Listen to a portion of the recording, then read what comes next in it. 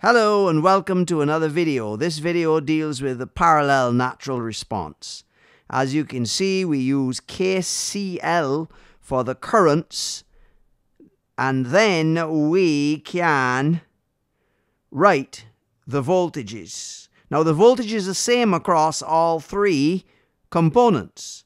So therefore we may take the voltage across the coil and substitute the representative equation into the others to give us a differential equation in the current through the coil, which was the actual purpose of the question.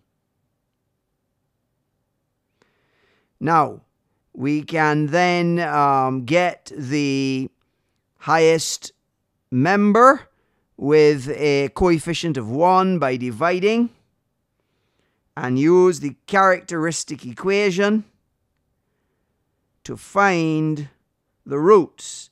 And we find that we have repeated real roots, and therefore our solution is going to be of the form shown. We just have to evaluate the arbitrary constants. So, when t equals 0, we know what the current through the coil is going to be. It's going to be 4 amps, and therefore that automatically makes A1 equal to 4.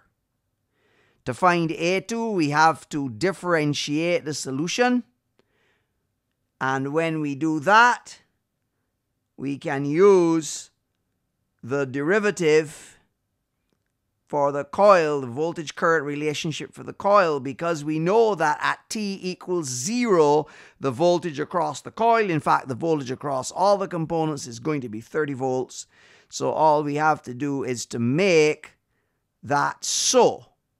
And then when we do that, we find that the derivative itself is going to be 6. But because of the current flows, we can put a minus sign in front of it because the sign only indicates the direction of the current.